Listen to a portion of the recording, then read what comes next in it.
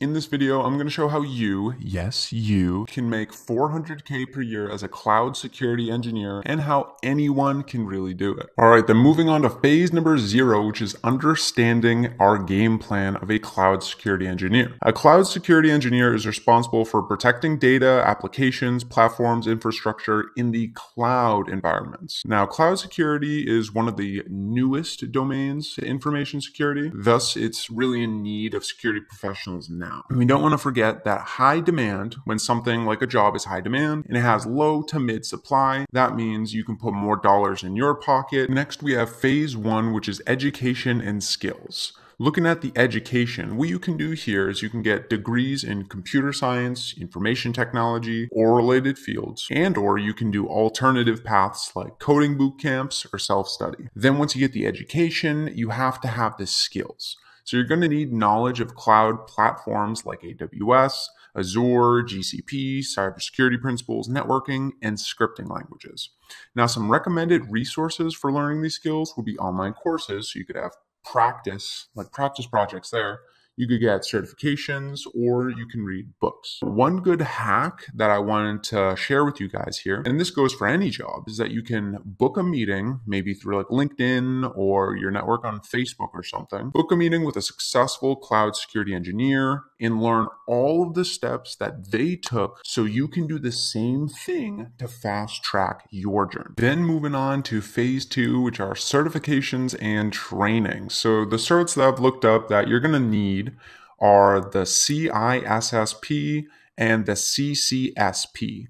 Now, some really good ones to have as well would be the CCSK, the CCSP, the GCLD, and the GCSA. Now, what you're going to want to do after you get some certifications is continue to take ongoing trainings wherever you can, because in this field, everything is going to be changing all of the time. You might be wondering, where would I find all these? You would just need to look up the certification, Google it, find out where you can take it, study for it, and then pass it. On to phase 3, which is gaining experience. The first thing you're going to want to get a hold of is really dialing in your application assets. So first, you have to understand the job seeking process. Things like how to pass the resume robots, which is ATS, how to get in front of hiring managers, what questions to ask them. And you can do all this by clicking the link in the comments below, because I teach how to do all of this in 14 days or less. Next, you're going to need a solid resume and video cover letter put together to submit to these actual places. Again, there's a link within the 14-day program, and it has a resume and cover letter template. Now, I starred this one here. It's a common thread you're going to hear. You need projects, projects, projects. You need to build a portfolio. Why do I say this? Every security engineer is going to give you this same exact feedback. Now, if you don't believe me, here's a quote from a security engineer off of Reddit. He said, "Security engineer here. What got me hired out of college, apart from my internships, were my projects. I was asked about them in every interview I had. I included some brief write-ups about my home lab," which, if you're unaware, a home lab is a cybersecurity home lab, is a small-scale virtualized environment that simulates a business network's components. So I included some brief write-ups about that. Generally being active with capture the flags, CTFs, which CTFs are exercises in which participants attempt to find text strings called flags, which are secretly hidden in purposeful, vulnerable programs or websites.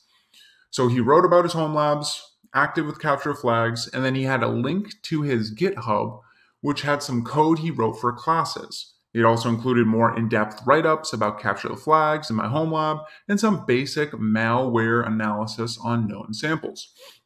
The reason he's saying things like that are so important is that it demonstrates genuine interest and drive in your field. You can teach anybody how to write Splunk queries or do incident responses or perform a vulnerability assessment. What you can't teach someone is to be passionate and have a good work ethic.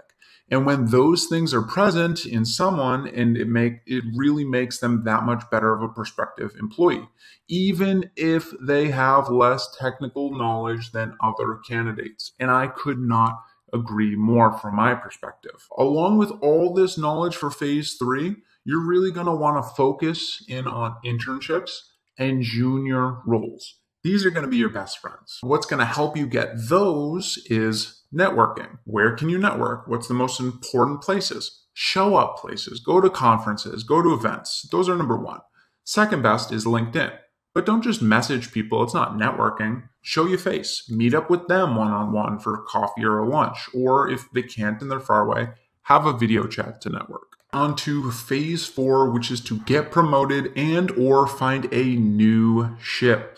So first, let's say you got your internship, then you'd be targeting a junior role. This is a promotion. Then you need to think, okay, what certifications, trainings, and or projects do I need to now level up again? Find them and do them. Then you get promoted from a junior role to a cloud security engineer. Promoted, more money. Again, ask the question, what certifications, trainings, and projects do I need to level up again? Find them and do them. You see a trend here, right?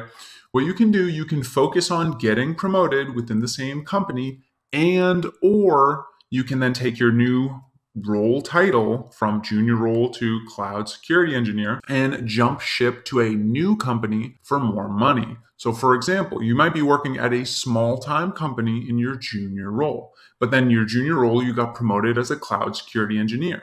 If you're at a small-time company, you might not get that much of a raise, right? However, you now have this title and you might hold it for a couple months. You then decide to jump ship to an Amazon, like a huge company, and you just got like a $75,000 a year bonus that you wouldn't have gotten at this smaller company. So it's definitely something to keep in mind, getting promoted and or jumping to ships. It poses the question, okay, I need to do certain things, certifications, trainings, and projects to level up. But what are these things? What you can do to find those out is just network in your current company and ask for one-on-ones. If you're a junior, have meetings with the security engineer. If you're a security engineer, book meetings with the senior cloud security engineer and pepper them with questions. Next, moving on to phase 5, which is to maximize your earnings. You're no longer a beginner. So for almost every single job offer that you receive, unless you're at the actual top of their salary range or their government, you can actually ask for a 10% to 15% increase more in your offer. And if you're like, ooh, that's a lot, I'm afraid they're going to back out of their job offer, just say it exactly like this, like verbatim. Thanks so much for the offer. Excitement. After learning about the job and seeing how my skill set fits in, I would like to propose a 10, 15, whatever increase to the starting salary. Please let me know your thoughts. I'm excited about the possibility of joining your team, and talk soon. This leaves doors totally open. Next thing you're going to want to do, if you haven't done this already, jump ship to a different company that will provide you access to a remote job if you've been working in person. This is now going to allow you to do what's called salary stacking. This will let you work 2 remote jobs at the same exact time. And if you followed all the steps in this entire video, you should be able to get the 2 following remote jobs. You should be able to get job 1 at one company, senior cloud security engineer for $200K per year. And then at a different company that's not a direct competitor with this company, become another senior cloud security engineer for $200K per year, equaling $400,000 per year for you as a cloud security engineer. If you're interested in us doing any of these things for you, please feel free to click any of the links in the description below.